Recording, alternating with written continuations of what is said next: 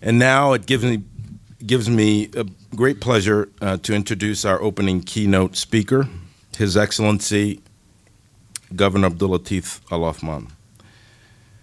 Mr. Al-Othman is governor of the Saudi Arabian General Investment Authority, also known as SAGIA. Engineer Al-Othman began his career with Saudi Aramco in 1981 and worked on a variety of mega projects, including the Ras Tanura Refinery Modernization Project, the Al-Qasim Refinery Project, and the Southwest Refinery Project.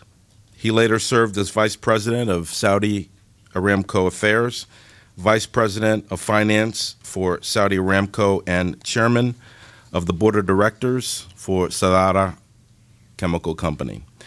He has well over 30 years of experience planning and managing petrochemicals and oil and gas projects. Governor Al-Othman received his master's degree in business administration from MIT as a Sloan Fellow. We are greatly honored that he made the trip to the United States to join us today. Please help me in welcoming to the podium Governor Al-Othman.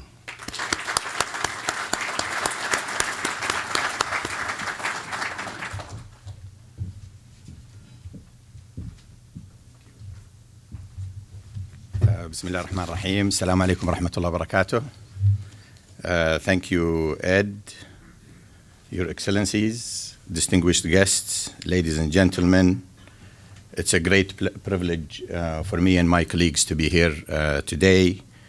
And I want to extend our appreciation for the U.S.-Saudi Business Council, its leadership, the co-chairman, Mohammed Al-Madi, and Peter Robertson, its president and CEO, Ed Burton, and all those who work relentlessly on maintaining this great and strategic business relationships between Saudi Arabia and U.S. businesses, growing and nurturing year after year, and hopefully this is one of the events that will take it to even a more strategic and new dimension. I want to also congratulate you for bringing about this event. I know that you and your team have worked very hard on this. It's only a few months when we talked about it, and here we are witnessing a very respectable and admirable attendance today. Quite an accomplishment. It's a great privilege for me to take part in this forum on the automotive industry here in Detroit. One of the reasons this is so special for me is that I owe a debt of gratitude for my education to the philanthropy of one of the greatest automotive leaders and executives of all times, the longtime chairman of General Motors, Alfred Sloan. As Ed mentioned, I am very proud to have obtained my MBA as a Sloan Fellow at the MIT Sloan School of Management. My friends, as we begin this forum on investment opportunities, I would like to ask you to consider this scenario. In a place considered by many to be an emerging economy, new ventures are formed to shorten supply chains, so as to manufacture and sell vital products to fast-growing markets. The new firms are in a strategic transportation hub with low-cost access to natural resources essential for manufacturing. As the years unfold, the investments flourish and spur the growth of a strategic cluster of industries.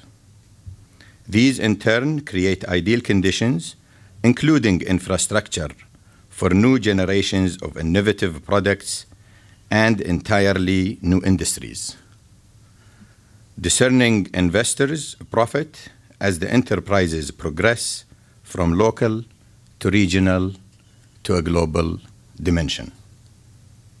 Now I can imagine that some of you may be thinking, where have I heard this before? Have I read this in a textbook? Does this sound all familiar? It should, because I am summarizing the economic history of this great city of Detroit. since the 1860s. This was when Jeremiah Dwyer made a bold move to tighten the supply chain for manufacture and sales of cast iron stoves. Before Dwyer took his step into entrepreneurship, Detroiters bought heating and cooking stoves from distant upstate New York. Dwyer accessed the abundant iron ore from Michigan and coal from nearby sources. He emphasized the quality in manufacturing, and he was ambitious in marketing. He and other visionaries of that time recognized that Detroit's geography made it not just a regional transport center, but potentially a major port for worldwide trade. Detroit became the stove capital of the world. During the final decades of the 19th century, Detroit grew phenomenally as a center for making railway cars, ships, and ship engines, as well as stoves. And all of us know here now the rest of the story. Detroit developed the ideal manufacturing and logistics space for a daring innovation that transformed the world, the automobile. Detroit earned world renowned not only for being the motor city, but also, as I see it, for being the management city.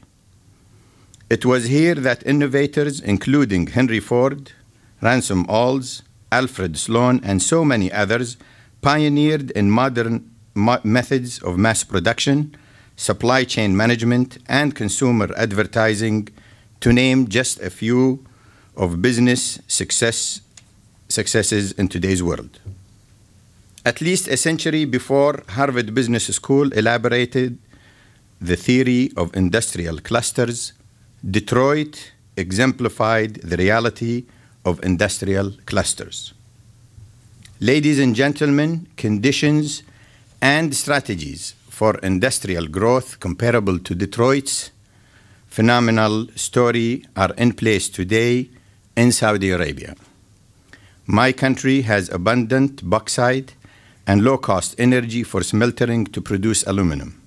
Saudi Arabia has vast, affordable supplies of oil and natural gas as feedstock for petrochemicals. Our seaports on the Red Sea have easy access to Europe and Africa, and our ports on the Arabian Gulf are ideal for shipping products to the fast-growing markets of East Asia. Saudi Arabia has long been vital for fueling the world's cars, trucks, and buses. Today, it's also poised to become a major world producer of automotive components. Saudi Arabia already is a home for an AC Delco battery manufacturing plant. Isuzu now operates a truck manufacturing factory in the kingdom. Tata Motors is exploring the possibility of building a plant for its subsidiary Jaguar and Land Rover in Saudi Arabia. The plant will be supplied from a state-of-the-art aluminum smelter operated by the joint venture of Alcoa and the Saudi Arabian mining company Ma'aden. This facility will be part of an integrated auto cluster that is being developed under the leadership of the National Industrial Cluster Development Program. Moreover, the kingdom is now a world power in petrochemicals, joining our largest and most admirable chemical company, SABIC, new entrants that are getting into the downstream chemical and specialty chemicals that are playing a catalytic role in attracting conversion industries campuses, making various plastics and many automotive parts composed of those plastics. One of those joint ventures is a partner from this state, also Dow Chemical, its partnership with Saudi Aramco and Sadara. As the world seeks ever lighter vehicles in order to conserve fuel, consumer trends are favorable to aluminum and plastics as auto components.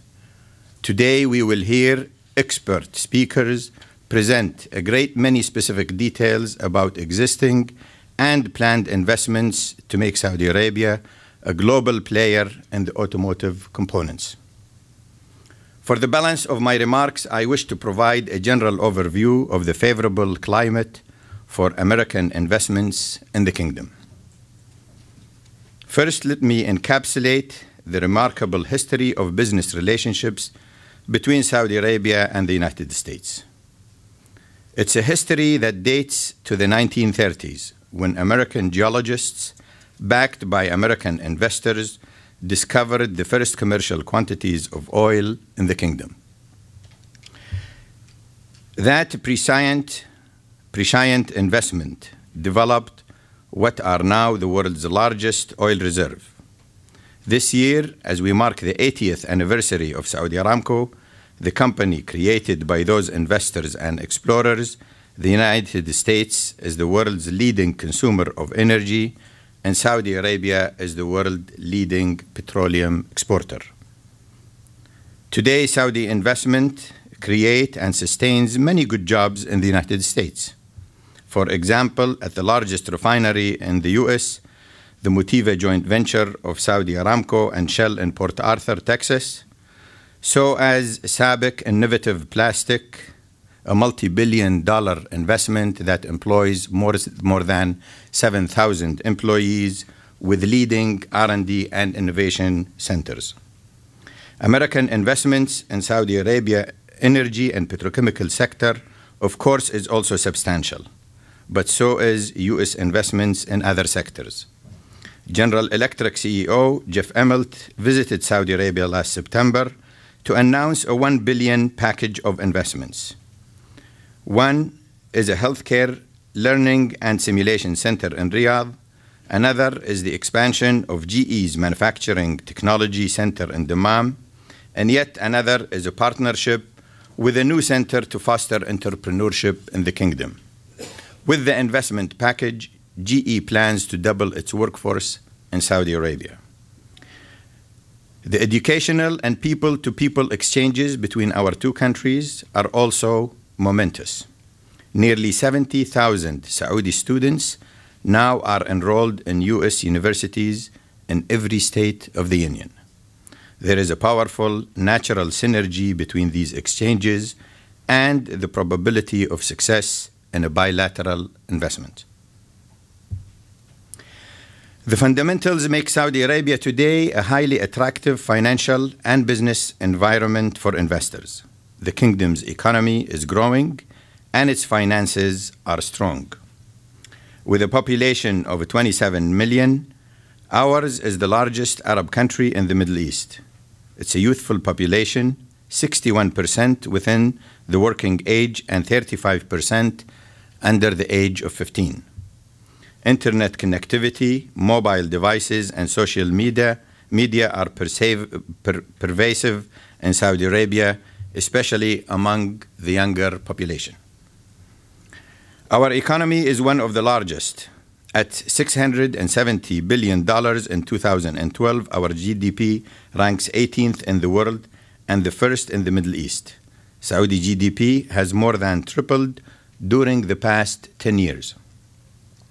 Inflation is low and the currency is stable as a fixed exchange rate to the US dollar. The kingdom has a large foreign reserve position.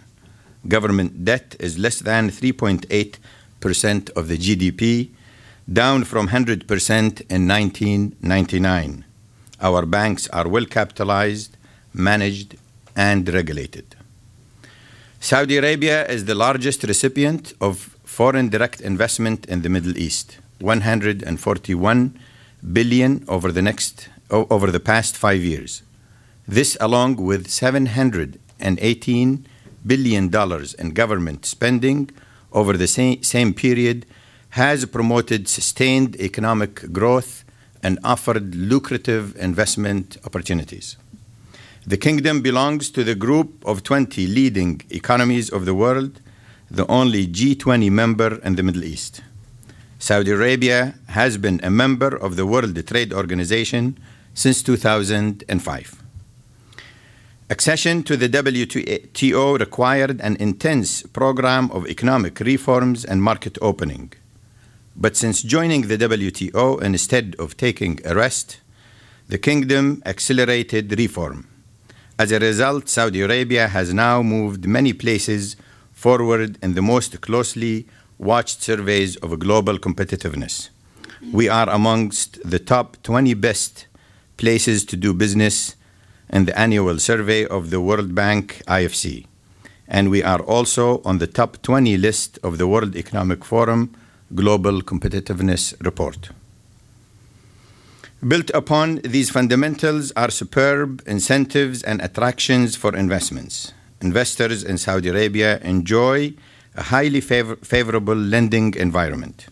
The kingdom's public and private financial institutions are amply capitalized and committed to providing credit to launch and expand businesses. For example, the Saudi Industrial Development Fund provides low-cost, medium, and long-term capital for industrial projects for as much as 50% of a project, up to $133 million. The kingdom has no income tax, no property tax, no sales tax, and no value-added tax. The corporate tax is impressively moderate at 20%, with ability to carry losses forward indefinitely to offset future taxes. Full repatriation of capital, profit, and dividend is allowed, subject to a 5% withholding tax. There is no minimum capital requirements for foreign investors in most sectors. To improve the local supply chain, products manufactured in Saudi Arabia enjoy preferences in procurement by the government. The manufacturers may be as much as 100% foreign-owned. There is a customs duties exemption on imported machinery, equipment, raw materials, and spare parts if they are for industrial use. Saudi Arabia also offers a customs refund for raw material imports that are processed and exported as finished goods. Goods made in Saudi Arabia benefit from absence of export duties within the 17 countries of the General Arab Free Trade Area. Export credit, financing, guarantees, and insurances are available through the Saudi export system.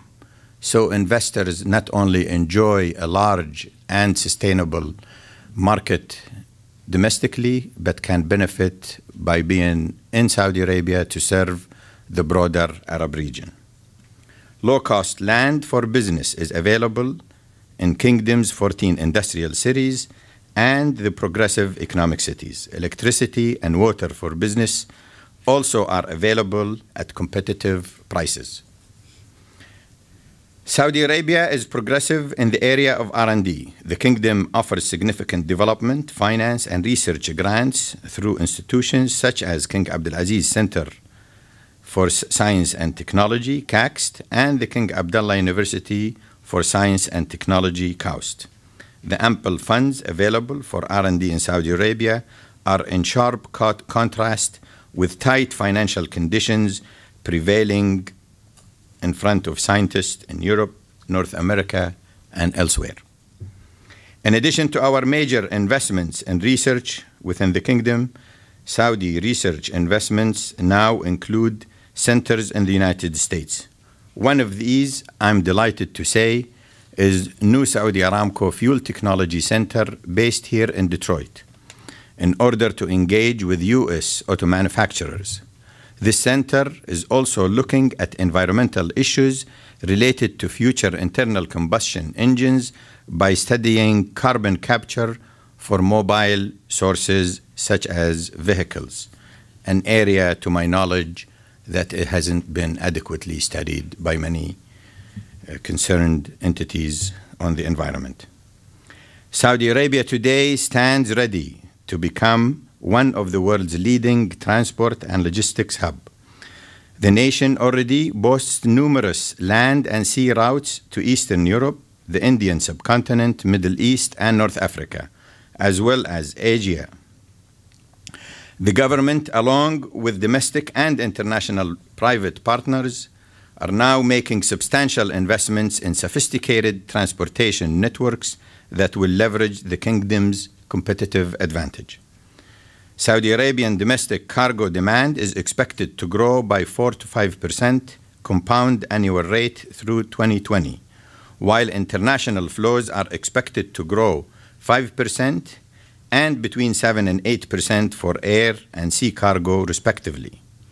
Developing a world-class multimodal transportation system in Saudi Arabia will improve operating efficiencies and speed to market for business looking for strategically located transportation systems for both distribution and supply networks.